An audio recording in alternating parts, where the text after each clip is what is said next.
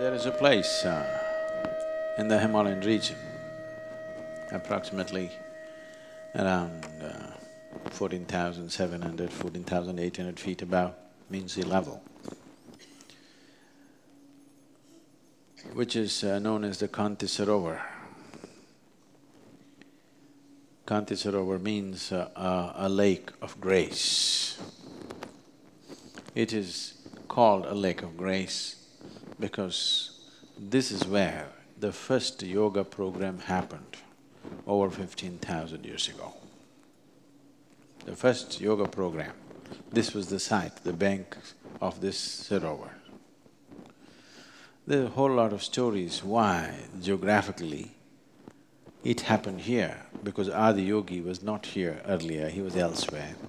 It's lots of stories, but I will not go into the stories, okay? So, he happened to be there on the banks of this lake.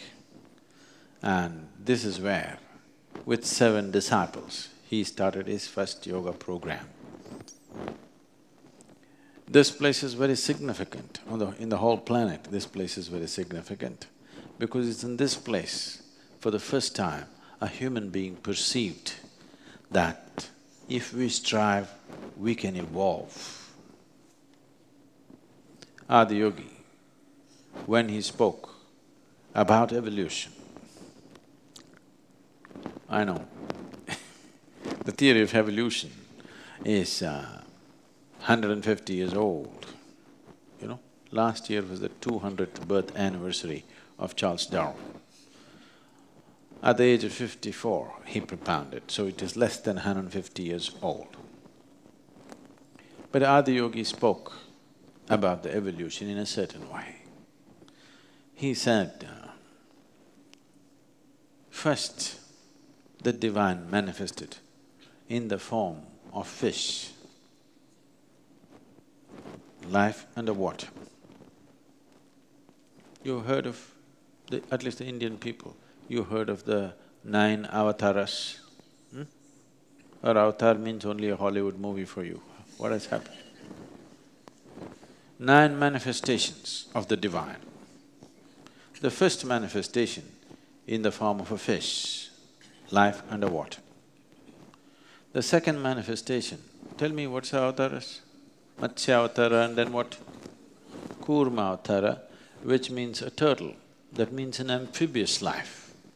The second manifestation of the divine is amphibious, half in, half out. The third manifestation is Varaha-avatara, divine manifested in the form of a boar. Why a boar? Why it's being referred to as a boar, the third manifestation is, among the mammals, which is the basis for the making of a human being later on. Among the mammals, one animal which is most strongly rooted in its body is a pig. You can't kill a pig easily, do you know this? See, in where we are, the yoga center, the tribal boys, they're going to school, if they see a deer, 3-4 of them corner it, with a stick, they'll kill it. One thing, they will kill it. So easy to kill a deer. But a wild boar is not like that. You break its body, it will not die. It's very, very strongly rooted in its body. So if somebody is very physical, you say, oh, he's like a pig. Yes or no? Because physically, it's a very rooted life. So the next form of the divine is Varaha-avatara as a wild boar. What's the next one? Narasimha-avatara, which is half man and half animal form. The next manifestation of the divine is Vamana-avatara, a dwarf man. Next one is Parashurama-avatara, a full-fledged man but emotionally volatile man. So volatile, he lopped off his own mother's head. Such an angry man. The next one is Rama-avatara, a peaceful man. The next one is Krishna-avatara, a loving man. Next one is supposed to be the Buddha, a meditative man. The next one is supposed to be a mystical human being. So this need not necessarily mean that one person. They're talking about humanity evolving, life evolving in a certain way. So this Adiyogi said over 15,000 years ago. Does it run very much parallel to Darwin's theory of evolution? Yes or no? It's nearly there, isn't it? In fact, it's very much there. So this was said 15,000 years ago, not 150 years ago. And then he said, as human beings, physically you have evolved to a point, further evolution is not possible unless some dramatic changes happen in the solar system. It's very uncanny. About 4 years ago, the neuroscientists came up with this fact that human brain cannot evolve further. You can learn to use it better, but it cannot evolve further because the only way it can evolve is either you must increase the size of the neuron to become more capable, or you have to increase the number of neurons. If you increase the number of neurons, clarity will be lost. This happens to many children. When they're born, they're brilliant, but they can't do anything properly because there is no clarity. It takes some time to shed some of the neurons, reduce the number of neurons in the brain, and then they become stable. But otherwise, they're all crackling, they can't do anything straight because there is no clarity. If you increase the size of the neuron, the power or the energy that it consumes is too much. Right now as you sit here, in a resting state, when you sit down, 20% of your calorific energy is being consumed by your brain right now, even if it's not doing anything very creative.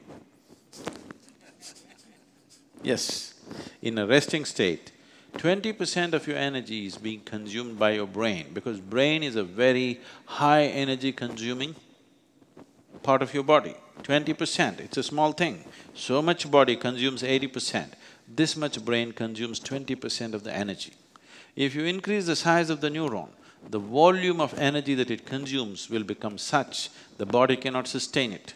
So neurologists are saying human brain cannot evolve further because the physical laws will not allow it. The laws of physics will not allow it. So he said physical evolution is finished according to the laws of physics. That's a modern statement. Adiyogi said, unless the dynamics of the solar system changes, which means unless the physical laws change on the planet, evolution cannot go further than this. But you can evolve in ways which are not physical, and there is a way to do it. If you strive, you can evolve. This is the most dynamic and creative process for a human being, that the way you are right now, whatever limitations nature has fixed upon you right now is not concrete, is not 100%. If you strive, you can cross these boundaries. So this idea and the possibility of evolution and the technologies to evolve, as to what you can do to evolve, this happened on the banks of this Kanti Sarovar, about 6 to 8 kilometers above Kedarnath. It's not a touristy place, it's something you have to trek in the snow, otherwise you won't make it.